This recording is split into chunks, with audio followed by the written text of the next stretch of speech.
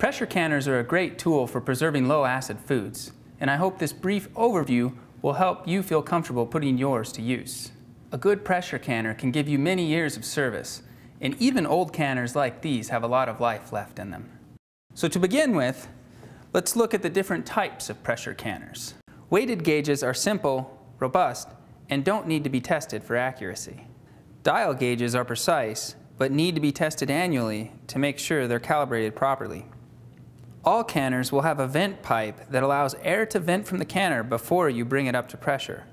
Make sure this remains free from food or debris so air and steam can escape. Most canners will have rubber gaskets that help ensure an airtight seal. Dried out or cracked gaskets need to be replaced and can usually be found at your local hardware store or online. Canners should come with a rack that allows water to circulate underneath the jars while they're in the canner. This helps to prevent jar breakage. All canners should have some sort of pressure relief mechanism. In modern canners, this is typically a rubber plug that will blow off if too much pressure builds inside the canner. Make sure that this rubber piece remains soft and pliable so that it will work correctly.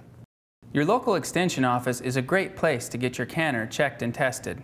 While you're there, you can pick up our Canner's Corner bulletins to help get you started. So have fun trying pressure canning with this season's harvest.